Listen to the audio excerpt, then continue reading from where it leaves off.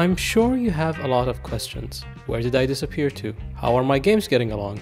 And what the hell is this? To answer the first two questions, everything is going great. I've only been very busy working on those games. I didn't post much about them because I'm at some spoiler territory in Curse of the Mantle. And I just wanted to focus on finishing it up because it's almost done. I don't post that many videos because it's a lot of work. I wish I could make more and I wish I had the time for them. I really don't have a schedule for the videos I post up here on YouTube. So I release a video whenever I have time for one. Today's video is a little different. What I have before you is the Ayaneo Air Pro, a PC handheld that I backed back in September of last year as a birthday gift to myself. And I need to emphasize because I know this is not the most powerful system out there. I know that better systems came out before and after it, but this video is not about this system specifically. I want to talk about something grander that this is a part of. Personally speaking, we are at the most exciting point in gaming. Not because of what games are coming out, and believe me, this month has been absolutely crazy. Insect. What I am excited about is that handhelds right now are far more significant than they have ever been. I think a lot of credit for that goes to the Nintendo Switch. Yeah, the Steam Deck has been making waves lately, but I think the Nintendo Switch and arguably the PlayStation Vita have been the catalyst of all of this. If you remember back in the day, the 3DS and the PlayStation Vita were not exactly thriving. Yes, the 3DS could be counted as a success, but Nintendo had to struggle a bit before dropping everything to keep that boat afloat. And the PlayStation Vita was just thrown under the bus by Sony, which I am pretty sure that Sony's gonna do that again with the Project Q. I'm going on a tangent here, but the handheld landscape was rough then compared to the time the Nintendo Switch came along. I said arguably the PlayStation Vita deserves credit too because the Switch pretty much follows most of the same principles as the PlayStation Vita. It's a horizontal one-screen handheld with the ability of playing console-style games. And while it's a handheld, you were able to sync your saves to a console like the PlayStation TV, PlayStation 3, or even the PlayStation 4 to carry on playing on a fuller console setup. Something the Nintendo Switch can do without a second device. The Switch was the product of another struggle Nintendo had. The Wii U failed miserably during the same time it was trying to pick up the slack for the 3DS. 3DS was doing better because Nintendo kept focusing on it. Their best bet was to make a system that was both handheld and console. And this was an exciting prospect for me because prior to the Nintendo Switch, the main system that I played on was, believe it or not, the PlayStation Vita. I'm sure a few of you are scratching your heads thinking, wait a minute, I thought the Vita didn't have any games. And you couldn't be further from the truth. In its 7-year lifespan, the PlayStation Vita had around 1,500 games. And that is not counting the PlayStation 1 classics, PSP games, PSP minis, homebrew and fan ports. I had a good time going through games like Mortal Kombat 9, XCOM, Darkest Dungeon, Earth Defense Force, Guacamelee, Severed, Dragon Quest Builder, Binding of Isaac, Stranger's Wrath, the Metal Gear Solid HD Collection, Freedom Wars, and Velocity 2X. Compared to my highlights on the 3DS, The Legend of Zelda: A Link Between Worlds, and Fire Emblem Awakening. Sure, there are more games that I enjoyed on the 3DS, but most of them have been just a blur. But the only times I actually bothered turning on the 3DS, it was likely for those two games. Also, if you looked closely to the first few months of the Nintendo Switch's launch, there was a comically huge collection of games that had a PlayStation Vita port before the Nintendo Switch version. Velocity 2X is also one of them. I highly recommend that one. The Vita was ahead of its time. If Sony stuck to it the same way Nintendo stuck to the 3DS, we could have seen something like the Switch from Sony. But of course, Sony had to play it safe and just focus on what was working for them at the time. Now to think of it, that was kind of Nintendo's approach too. They ditched the Wii U for the 3DS because handhelds was what Nintendo was best for. Huh. I mentioned in a previous video that I preferred playing on handhelds mainly for their convenience. But to me, I think I best realized it around 2011 when Razer unveiled one of their most ambitious concepts. PC gaming has always been impossible in a portable form factor. So we took a familiar traditional piece of hardware, the keyboard, and developed an all-new user interface designed just for mobile PC gaming. And quite frankly, the result is just phenomenal. One of the biggest problems with bringing PC gaming to a mobile platform is replicating the mouse and keyboard user interface in a handheld format. And we've solved that by combining an ultra-sensitive multi-touch screen with a tactile adaptive keyboard. a keyboard that changes and adapts on the fly with the games you play. We're always pushing the boundaries, and our user interface designers have reinvented PC gaming with the Switchblade. And we worked closely with Intel to design the Switchblade on the new Intel Atom platform. To give gamers the edge anytime, anywhere. Not to be mistaken with the Razer Edge, Razer's current Android handheld. The Razer Switchblade was a tiny laptop specifically made for gaming. My understanding of reality was absolutely rocked the day Razer announced that little laptop. I was so excited about the idea that I was going to be able to carry my Steam library wherever I go, and when I'm home I could carry on playing on my desktop. But sadly, the Razer Switchblade never made it past the concept stage. Razer did make a Razer Edge Pro, also not to be confused with the current Razer Edge. The Edge Pro was a Windows tablet with a big chunky controller attachment for game control. Or at least I thought it got released. I never saw it released here in my country. But I've seen videos around of people playing on it. That thing was a cool device, but it was no Switchblade. At the time I was pretty upset the Switchblade would never come, that I tried making my own. I was given an AMD powered netbook, an 11-inch VAIO, that I tried to make run games. And quite frankly, the result is just phenomenal. I added RAM sticks, an SSD, a clean install of Windows 7 just to run games on it. And I would say it was a fair success. I managed to play a few games on it and treat it like a portable solution. I somehow managed to get that thing to run Skyrim and Diablo 3 at 30 to 40 frames per second. Sure, both games looked like absolute dog, but this wasn't something imaginable at the time. The only possible example was literally an unreleased concept. Just phenomenal. And I know that gaming laptops are famously heavy and bulky to this day, but in 2011, gaming laptops were technically the size and weight of an economic entry-level hatchback. The gaming VAIO was not a feasible gaming machine even with all the modifications, but I worked really hard to make it happen. And that really was part of the fun. I truly made that machine my own, to the point that I made it do things far and beyond what it was intended to do. I generally had fun optimizing games for that system. I could have made the channel like Low Spec Gamer did back in the day. Shout out to you, Alex. You were and still an inspiration when you were making those videos. But that was 12 years ago. Surely the tech, hardware, and even the software at the time were not where they are today. There were so many failed PC handheld projects like the PGS and the SMACZ, however you pronounce that. These devices overpromised and haven't delivered all these years later. They were deemed scams, and I'm sure some of them were, but I think we were just not ready for that then. The Razer Switchblade was a tiny gaming laptop, while these were trying to be handheld consoles. The earliest instance where this was actually working was when GPD made their Win series. Do you see how these kind of work? They're still in a laptop form. And this was around 2016, 2018, a whole 5 to 7 years after the Razer Switchblade was revealed. And it was around 2021 where we started seeing AMD Ryzen chipsets on these handhelds, with the first being Ayaneo's debut system, the Ayaneo. And that was running a 4500U, a processor that's weaker than what's running on my Air Pro.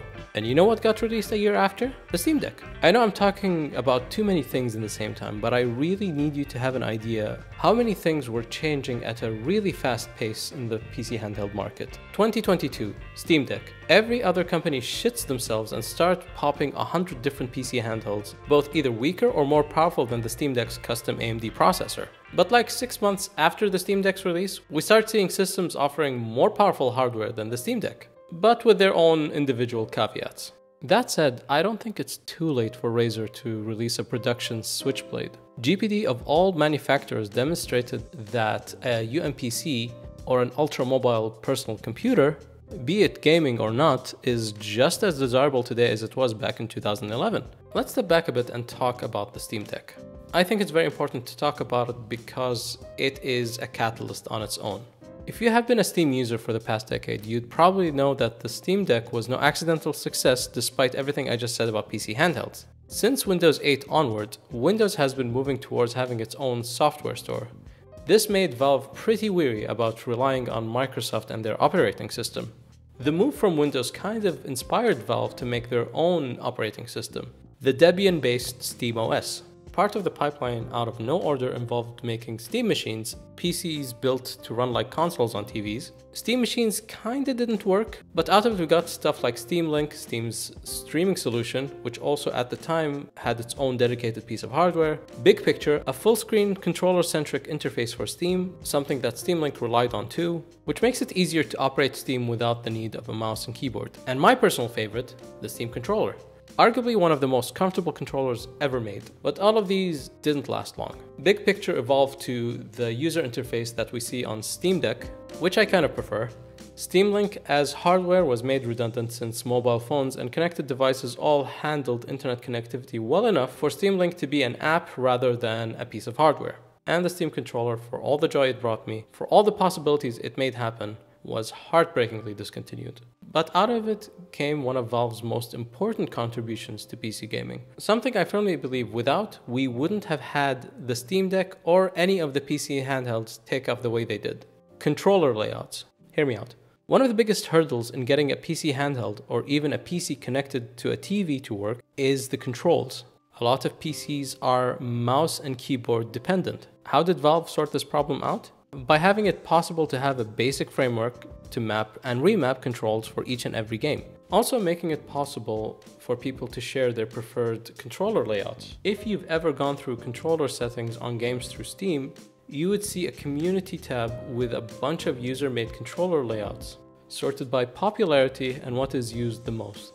This is to make sure you are using what is believed by consensus to be the most optimal way to play these games on a controller. Neril made a very insightful video on the history of the Steam controller and the legacy it left, and he worded it all better than I ever can.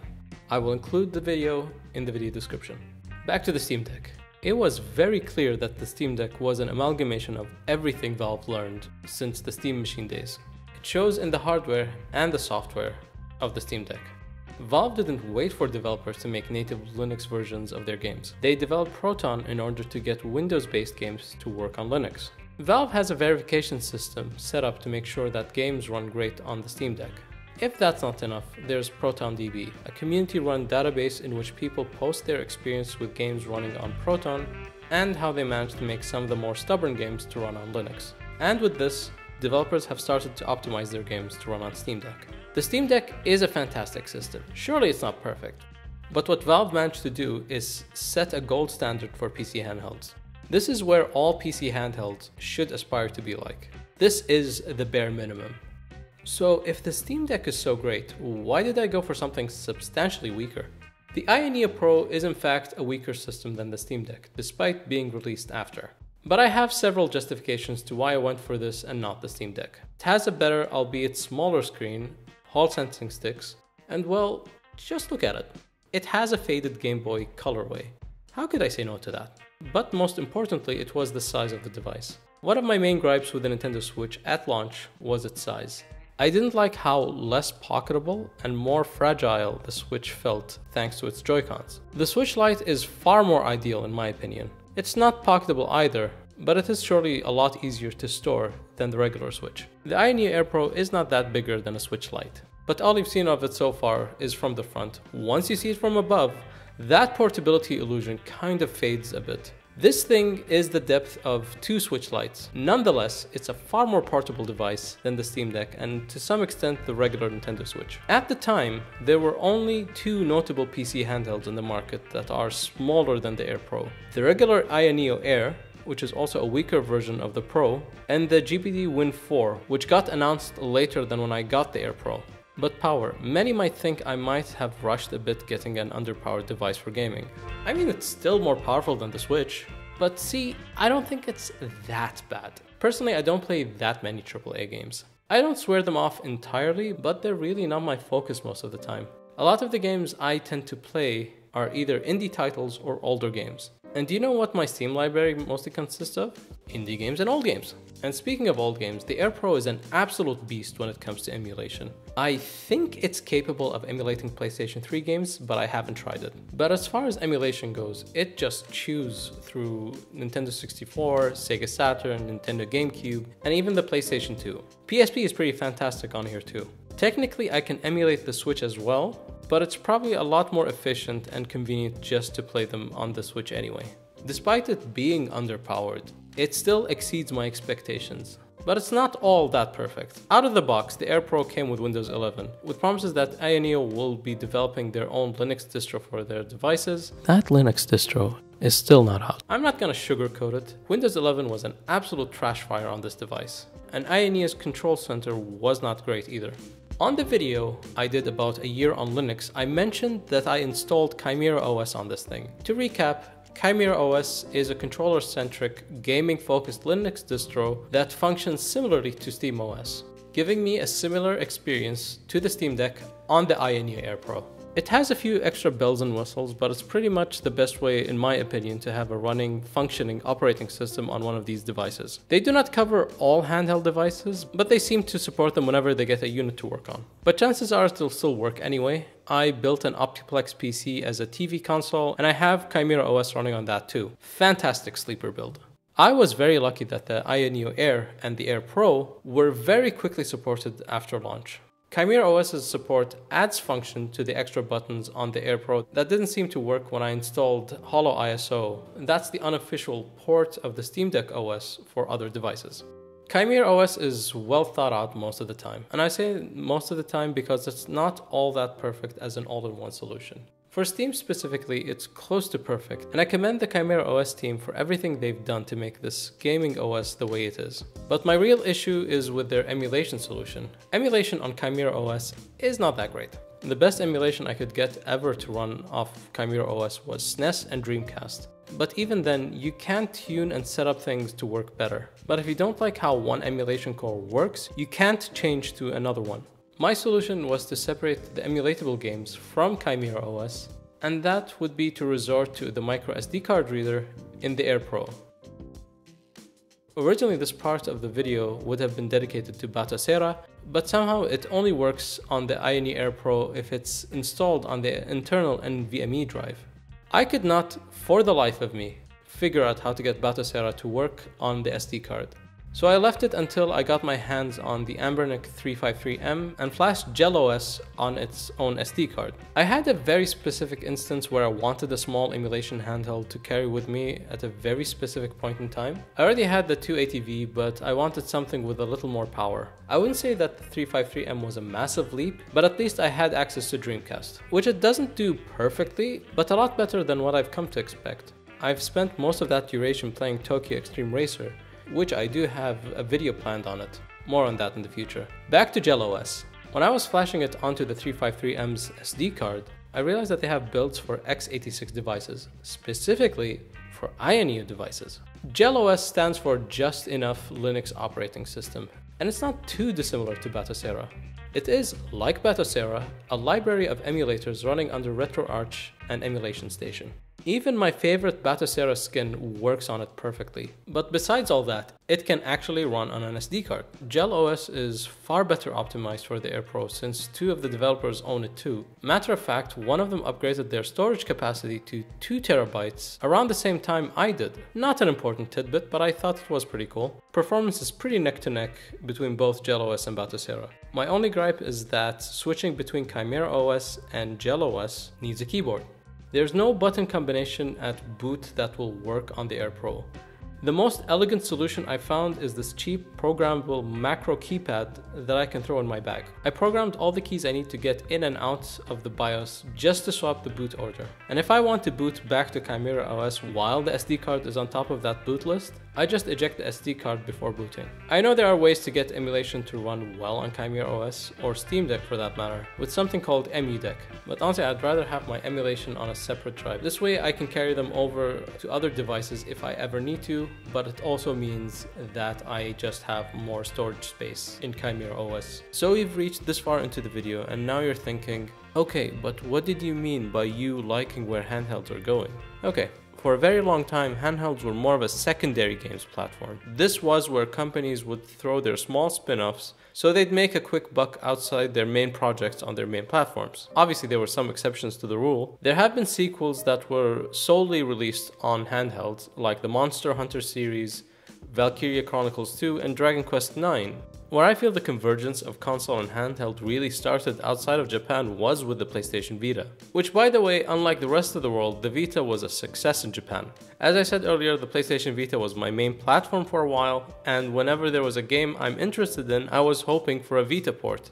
And in that time, it was either the PlayStation Vita or the PC for me, up until the Switch came along and took the Vita's place. The Nintendo Switch has been absolutely fantastic, and I was pretty happy and content to have it be my main platform, except for one massive problem. In the span where the Nintendo Switch was the only mainstream handheld out there in the market, for a good span of time, right before the Steam Deck came along, the Nintendo Switch did not have any competitors. The lack of competition made Nintendo very comfortable. Comfortable enough to do things that they kept getting away with. First, it was the analog drift that they saw as a non-issue until they got into court about it, and somehow won? Releasing games for a short period of time and then sending it back to their vault. Drip feeding a sorry amount of retro games whenever they felt like it, instead of actually having a launch schedule like they used to have with the Nintendo Wii Virtual Console. Never forget the Virtual Console. And charging you tiered subscriptions for more or less systems to emulate? I mean, you know they're just taking the piss. And they've gone unchallenged with this. Every other previous handheld maker just kept eating dirt. And when these handhelds go away, so did their ecosystems. PC handhelds did exist before the Steam Deck, but they did not have that much of a fighting chance until Valve streamlined the service for them. And this is where Nintendo felt some competitive heat. I mentioned earlier, the Nintendo Switch already has an emulator. The fact that people can get a better Nintendo experience outside of Nintendo's hardware does scare Nintendo quite a lot. And before you yell at me in the comments, no, I do not hate the Nintendo Switch. I still think it's a fantastic device, still one of my favorites. I'm currently enjoying Legend of Zelda Tears of the Kingdom. What am I playing it on? The Nintendo Switch. I'm not emulating it. Also, that's where Picross is exclusive too. Nintendo still makes a pretty good handheld, and they have a pretty good grasp on the handheld market. But now that there are more handhelds out there, that's going to make Nintendo work a little harder to keep itself on top, which means better handhelds from both PC manufacturers and Nintendo. And I think that's a win for all of us. Let's say you've been on the fence on getting one of these fangled handhelds. Maybe you're considering a Steam Deck, or you weren't sure if you should get one of those more powerful PC handhelds out there. Hell, maybe you've been curious about the Switch for a very long time and been wondering if it's too late to get one. I'm sure it's pretty daunting right now that there are so many options when it comes to handhelds. But let's say you're looking purely for a console experience where you don't need to tinker. The Nintendo Switch hands down wins this category. The Switch obviously does not have access to Steam, but now that it's 6 years old, it has a pretty mature library of games. Obviously, it's unfair to compare that library to the 20-year-old library Steam has, but all the games on the Switch are specifically made for the Switch, so you don't exactly have to worry if the game is compatible with your system. And even if Steam has the bigger library, a lot of developers have been pretty good about releasing their games on the Switch as well. Sometimes I find old PC games on the Switch, which is always a weird but pleasant surprise. Keep in mind that from all the handhelds, the Switch is the one with the weakest hardware, which will equate to ports usually running on very low specs and sometimes pretty low frame rates. That can sometimes be seen even on Nintendo exclusive games. Another negative would be that you require a subscription to play online and access their Save Cloud servers. The subscription includes some retro games, but depending on what tier of subscription you get, you will have more or less systems to emulate. The upper tiered subscription will also give you DLC to Nintendo games for no extra charge. Tiered subscriptions leave a weird taste in my mouth, but I'm sure some people will find value out of it. Cloud saves do not work on all games. Nintendo somehow thinks disabling that on online games would eliminate hacking or cheating, but there's a way to transfer that data manually from Switch to Switch. It's not as convenient as cloud saves, but since this is your only Nintendo Switch, I don't think that is something that you should be worried about. Also, you have the Switch tax to worry about, where some games that are usually discounted on other systems are sold at full price on the Switch, sometimes even more. But from all the handheld systems, it's the most popular on the list. You most likely know someone with a Switch, which sometimes makes it easier for multiplayer. At the time of releasing this video, there are 3 versions of the Nintendo Switch. The standard, which I would avoid, the OLED, which is the improved version of the standard.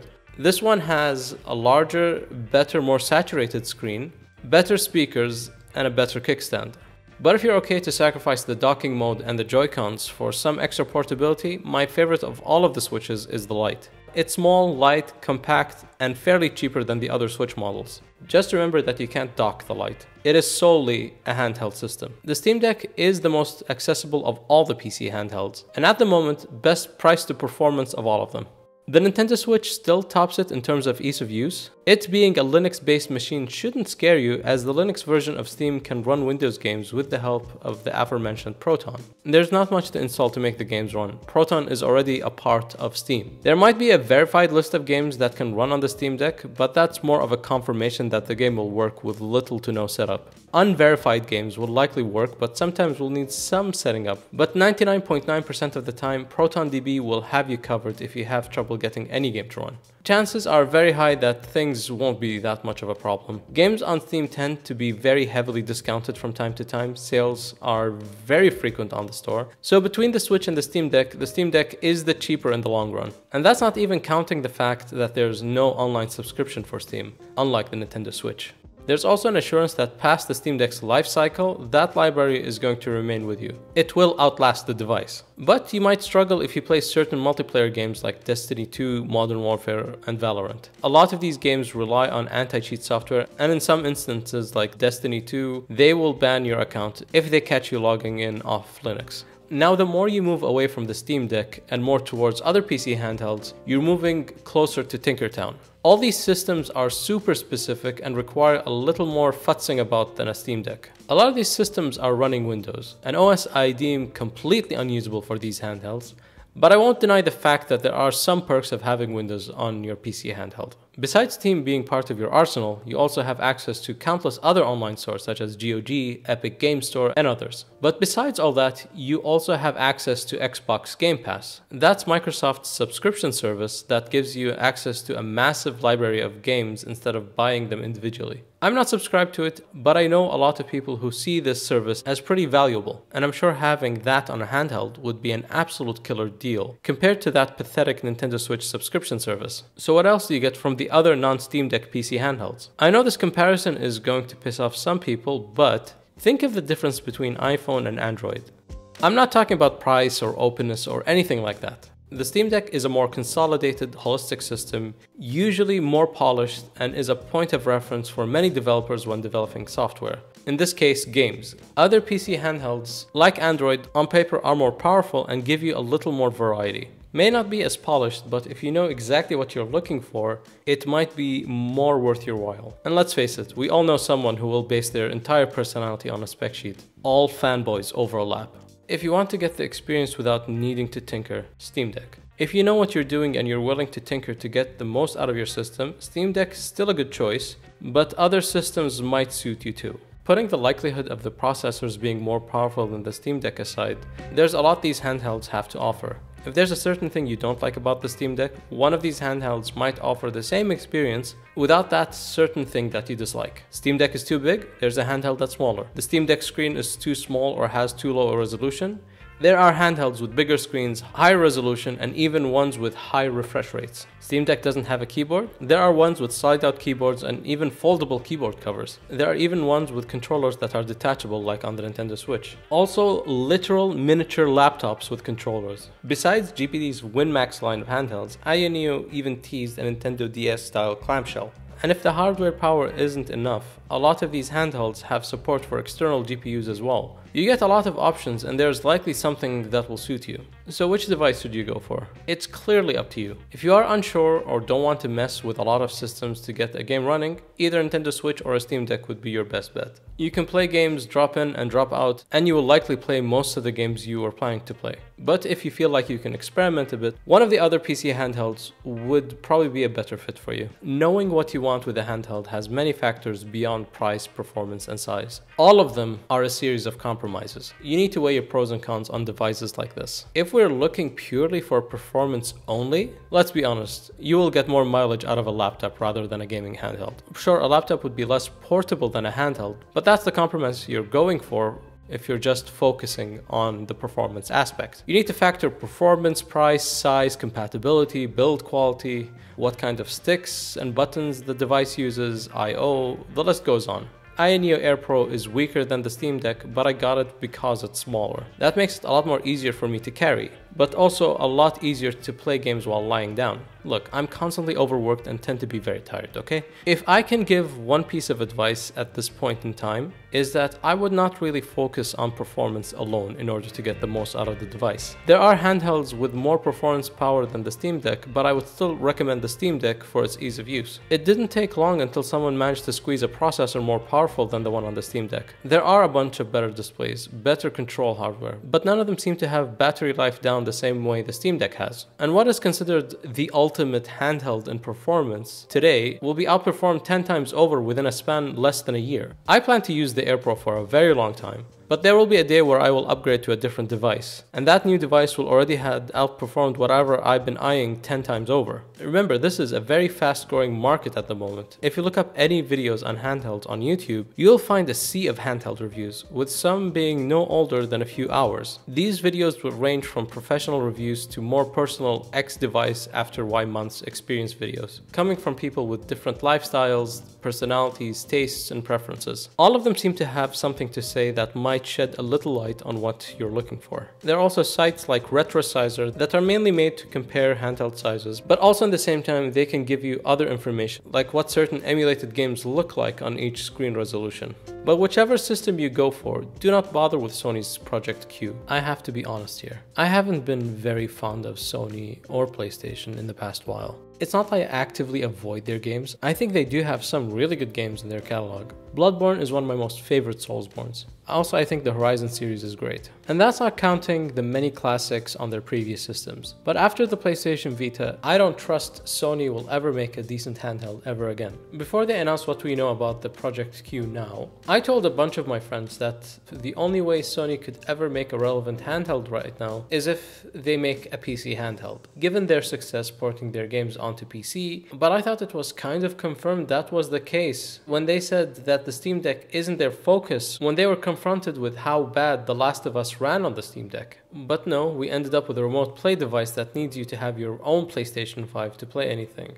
That about wraps up the video. Thank you for watching. Originally I was making this video to be more critical about Nintendo, but Sony really gave me something to be angry about. But I really just wanted to talk about something that was going on in the video game world that genuinely made me happy and excited. I'm so glad that handhelds are no longer a secondary platform anymore. Do you have a Switch? Do you have a Steam Deck? Do you have a PC handheld? Do you have all three? Do you have neither? What are your thoughts on handhelds? Are you considering a Project Q? Leave your experiences, opinions in the comments below. Like, comment, and subscribe. Dislike it if you didn't like it. I'm not gonna tell you what to do. What I will tell you is that I recently made a gaming Instagram account to post my gaming activity. I might be using it for these kind of videos too, so if you want to follow me there, I will include the username in the video description below. Now, if you excuse me, I want to go back to playing System Shock and Tears of the Kingdom right now. I'll see you all later.